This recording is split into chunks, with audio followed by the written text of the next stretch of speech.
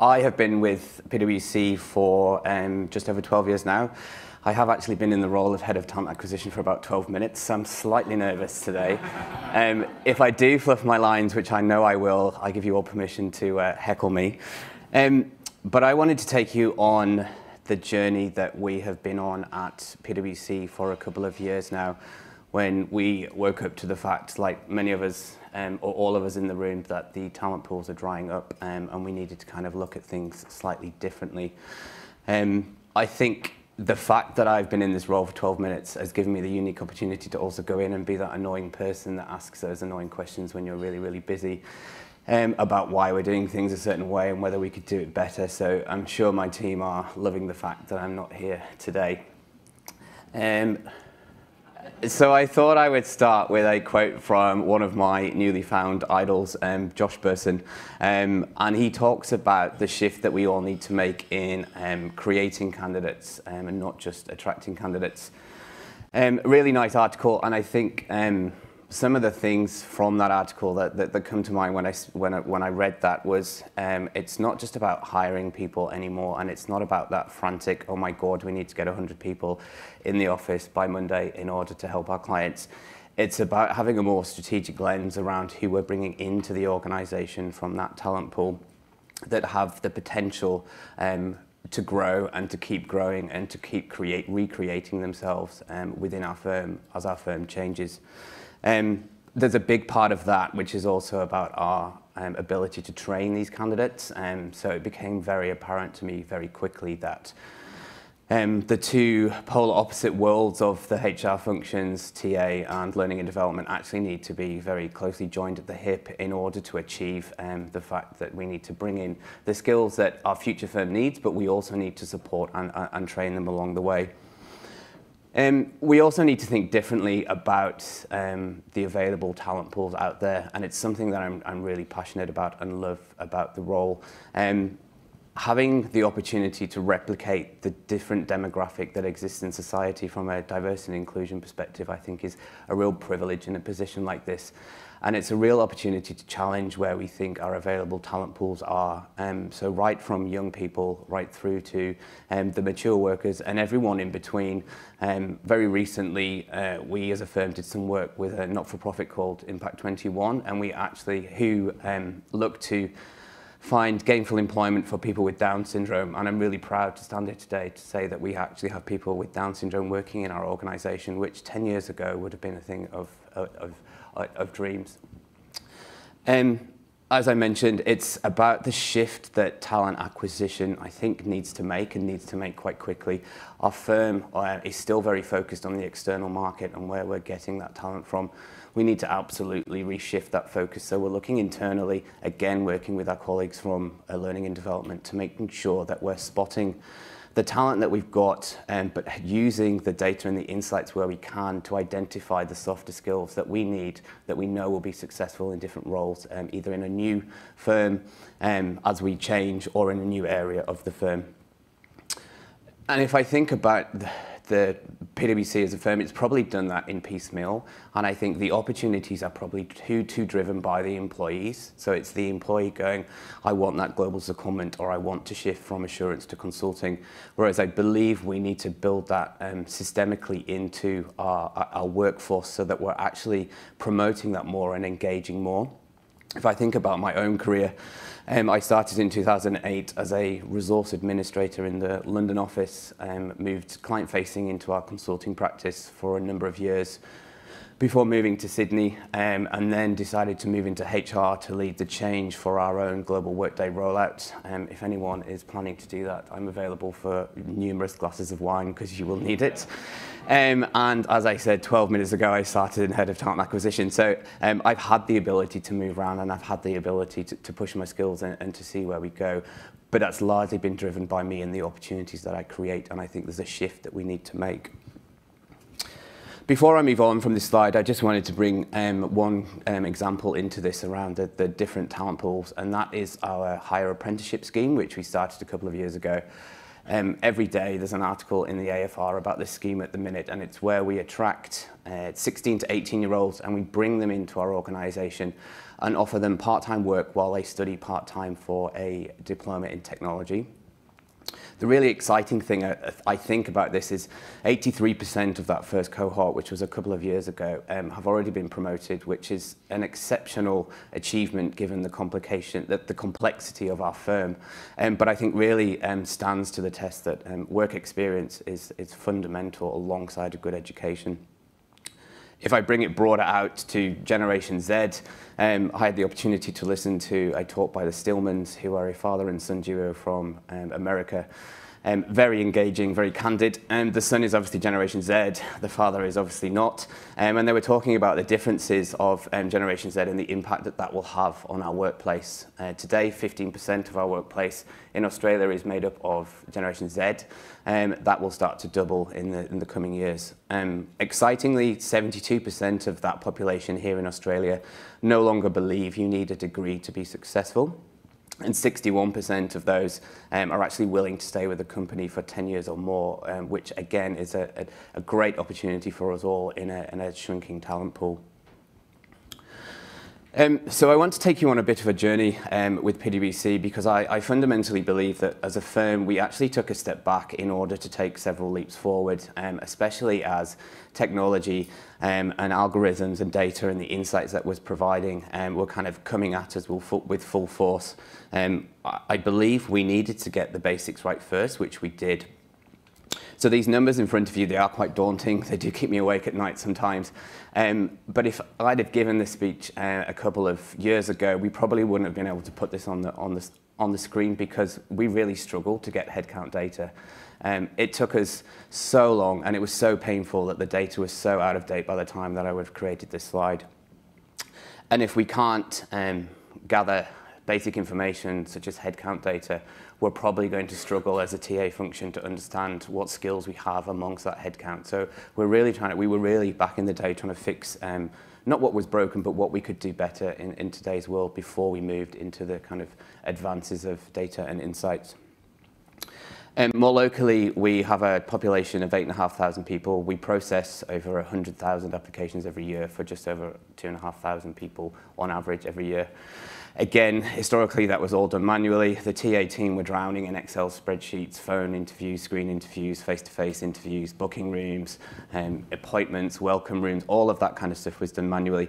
And I feel the real shift that the technology and the data is now giving us is the ability to remove the mundane, but also then demand that more strategic seat at that table, because we're able to lift ourselves up from that, to give ourselves the mental capacity to look at that data and to have the capacity to do something differently with it. But I don't actually believe it is just the data or the numbers or the insights that are actually giving which has really helped our firm going forward.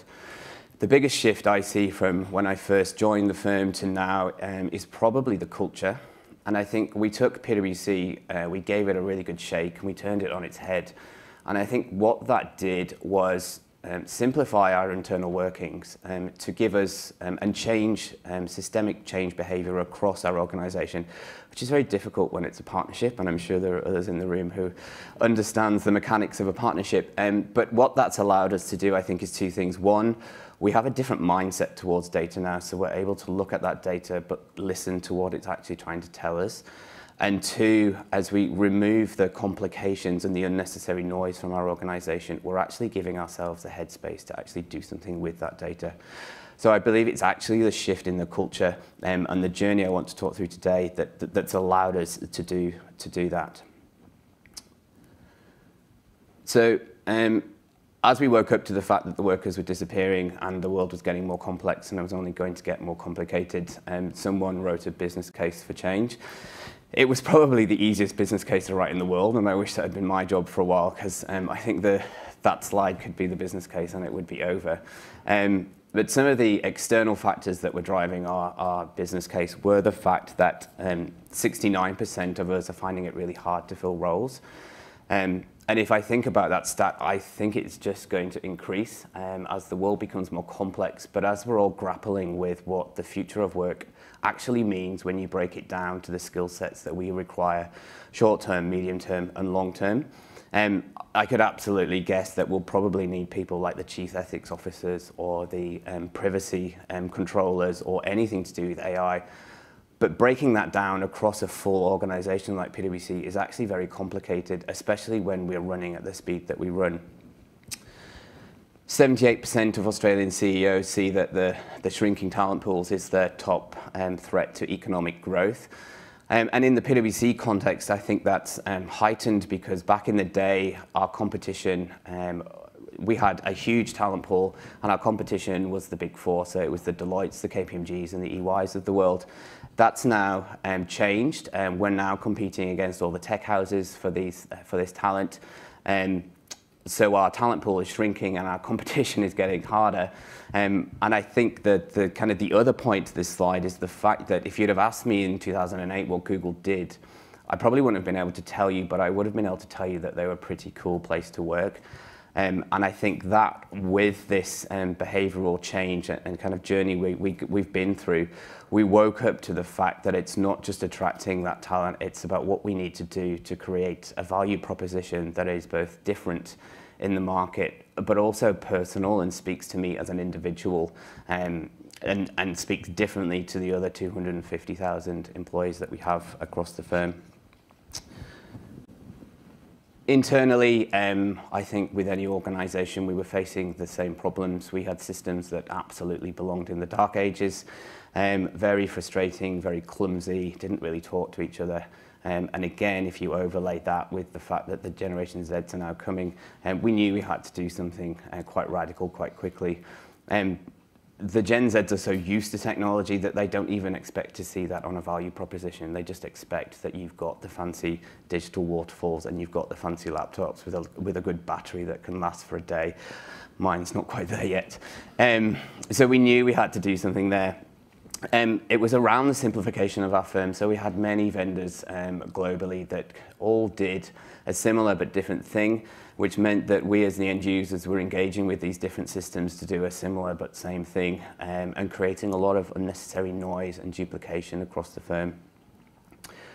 I feel like we're making progress here. We've always been members of a network firm rather than a global organization. We are much more focused on a global organization now and make much more strategic, longer-term decisions about our technology roadmap and about the integrations to make sure that everything, where possible, is talking to each other and everything looks shiny from the outside, regardless of what our teams are doing on the internal side of things while we're making them all pretty.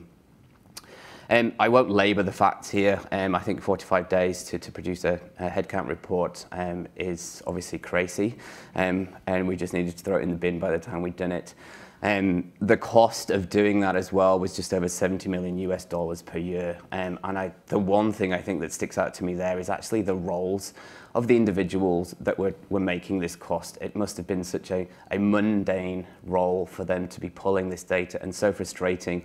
The number of phone calls they had to do, the number of pivot tables they had to do, the fact that they had to make the number look real because they weren't too sure, so they added a couple of decimal points and then it all of a sudden looked real.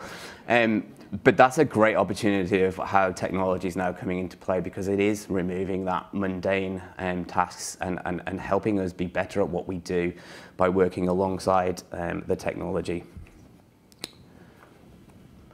So as I said, the broader transformation that we've been on was a real opportunity for us to prepare for the technology onslaught that is coming at us within the fifth industrial revolution. I read a really cool fact, which I'll probably get wrong, last week. It took 73 years for 100 million people to gain access to a telephone. It took 1 month for the same number of people to get access to Pokemon Go. And it's just astounding. I think it just really tells you the pace of change that is happening and the speed at which this revolution is coming at us. But from a firm-wide perspective and some of the broader changes, I think what we did really well was, and kind of in line with the theme of the last 2 days, is focus on two things. The first one being the human involved in all of this and what we need to do to care for them in a compassionate way, but also what we needed to do with the tech and how we work together to bridge that gap. So as a firm, we've invested $3 billion US. Ever since I updated my LinkedIn profile, I think a lot of vendors have seen that because I have become more popular than Beyonce in the last couple of weeks. All that's being spent internally, by the way. We're all going through digital academies, so every single employee of the 250,000 will go through a 2-day digital immersion event. We've actually pulled digital champions out of our business, which I think is an exceptionally different way of thinking for our firm. So they're no longer constrained by utilization targets or revenue targets or people metrics, and they're free to sit within their business unit to have that capacity to think differently about what this data is doing for our organization and how we could do things in a better, more informed way, importantly at the local level that is the business unit. We're simplifying our approach. A good example here, which I'll come on to in more detail later, is the use of plyometrics within our graduate campaign. It truly is gamifying the approach, but it's simplifying how we work with our graduates, and some really cool statistics which I'll come into in a couple of slides. We've transformed our HR. I think our HR functions went from being siloed into the business unit to a centralized function that went siloed into the business unit to a centralized function that now goes together into the business unit to solve the same problems that we all have, but hopefully in a new and different way, because we have the diversity of thought around the table and we're also powered by analytics and data. Which brings on to the fourth point there, is around the access to data. So having removed as much of the unnecessary noise as we possibly can, we're now able to spend more time talking about what the data is saying. Accountants love data. And what I love about this love for data is the fact that it helps us remove the human from that decision, not completely, but remove that human bias from that decision to make us make better informed business decisions quicker, which I'm sure we're all aiming for.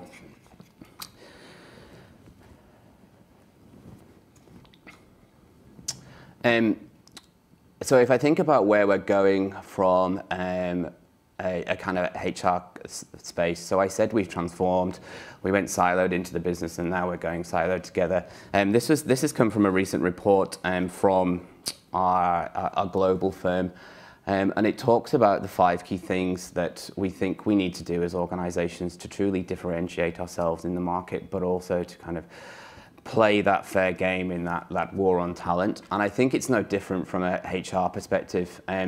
So the first one here, obviously, is the obvious one. We need to understand the skills of our business, and we're absolutely now engaging with technology and data to help us understand what those soft skills are, but also those technical skills. To take that one step further, we're looking at the gaps that people have, both from their annual reviews, but also what they're telling us, but also from a technology perspective that looks at the underlying behaviours that we need from an individual and starts to map and plot that against some heat maps that simply says, Rob is over here, but he'd also be really great over there, and here's the gap. Let's help him fill that. The second one is obviously understanding the technology itself. So I think the digital immersion events will help us, help all of our people make the most of what the data is saying, because I think it's really important. We're inundated with different bits of kit now that can do different things. But we need to make sure that we don't leave anyone behind, and we need to make sure that we're all very comfortable with the technology in order to make the most of what it's showing so it can have the biggest impact. We need to engage with educators and the government. I think the one piece that's missing from my role at the minute is the opportunity to just have a chat with educational institutions that are out there to make sure that we're not starting to compete with each other, but absolutely work together so that we're training the younger populations in a way that our future firm actually needs. If I think about the Generation Zs and that stat earlier, it does scare me because of the kind of the shift to I don't really need a degree anymore, and what is the impact on that downstream, and how can we as an organisation play an important role to solve for that problem. Fourth is around diversity and inclusion, and as I said, this is probably the one piece of the puzzle which made me want to go for this role. There are days recently where I wish I'd stayed where I was, but it's all in all, it's been a great role. But I think the opportunity and the privilege to actually influence the diversity and inclusion of our firm has been great. We do wonderful things with diversity and inclusion, and I think we were one of the early adopters who quickly woke up to the fact that diversity of thought is very, very important when we think about the fact that the talent pools are decreasing, but our client problems are getting more and more complex. Therefore, we need people who think differently, who will then charge everyone else to think slightly differently. And then the fifth one, I don't really know what to say given the political environment that we currently work within with Boris and Brexit and Trump, but we need to make a way to help us all move more freely across the globe so that we can access that talent. One thing I think locally from a talent acquisition at PwC perspective is the opportunity for technology is ripe in that space. We need a way of accessing that talent very quickly, and we need a way of being able to mobilize that talent very quickly. And then if I look to the future of where we're going from a talent acquisition perspective, this is another infographic that was published by the PwC CEO in the US. I saw this on LinkedIn and it popped up one morning, and I think the one thing that shook me in a good way was the opportunity that sits within the talent acquisition team to truly modernize the HR function as a whole. I think for a long time now, the HR functions have felt like we're doing enough to support the businesses, but the feedback from the businesses is that we actually need more from you. And I think the secret sits within, or part of the secret sits within the talent acquisition space. And obviously, a greater approach on that full stack of HR, especially with our learning and development colleagues. And then just to come back to some examples that we currently use, and we have a long way to go with technology, but I think now we've got the basics right and we've laid the foundations. We're absolutely doing some wonderful things with the different technologies that are out there. You can see, so within our graduate recruitment campaign, we processed 25,000 applications in a 5-week period. We're currently open for our campaign at the minute. We used to do that manually. It was a superhuman effort by a very small team. Their mental health and well-being took a hit because it was just so busy. Their ability to remain unbiased from the process was a concern. We had to make a way for that whole process to be more engaging for the candidates that were out there that were just getting quite frustrated with the process from a company that was seemingly quite shiny on the outside. So Biometrics have helped us to gamify the approach. That has driven efficiencies through the roof, all while we are receiving more and more applications every year. But more importantly, I feel it's actually driven the candidate experience through the roof as well. So they're actually talking about us, they're engaging with us. We do watch their social media channels, which gives me a bit of a heart attack every day because they are very honest in their own unknown social channels which they have with each other. But all in all, their experience with us is good. At the bottom there, LinkedIn Insights, I think it's probably been around for a while. I don't think we use it enough yet. We are using this now, again, to get that strategic seat at the table to help make informed decisions. If I get one more phone call about high levels of attrition and it being talent acquisition's fault, I may scream. I really don't understand how the two interact with each other there, but what I do understand is that with the insights we can take to the table and kind of have an informed decision about why our people might be leaving and what we can do about it from the data that exists from a global market, and also where that talent population is and where they're moving to and from. And then finally, I thought I'd leave you with a bit of a quote, which is one of my favorites, but which I think talks quite nicely to the theme of today. It's not about the technology itself, rather how we manage the human-tech interface with compassion and integrity. Thank you. Rob, fantastic. Thank you for sharing. And before you stay, I got one question for you. Mm-hmm. And it was bubbling, and you, as you were wrapping, put it to a point. It's this, is you can have a discussion around why people are leaving, because you said you're just going to lose it if someone says it's talent acquisition's fault. For me, it begs the question, who is having that discussion. Yeah. Because as we talked about before, we haven't had the governance in many organizations in place to actually have a discussion around why the flow is what it is and what we can do to improve it. Because oftentimes it's comp, oftentimes it's learning, oftentimes it is recruiting. So can you speak to who's having those discussions, and if it's you're aspiring to get to a different place, maybe it lies in that.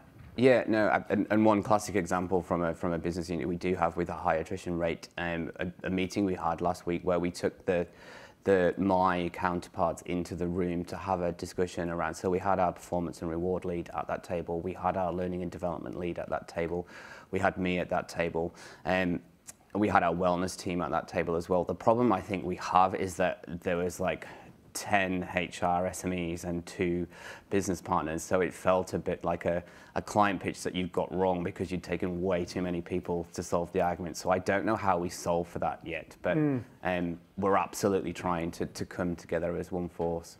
Get there. All right, Rob, thank you again. Thank you. Super appreciate it. Well done.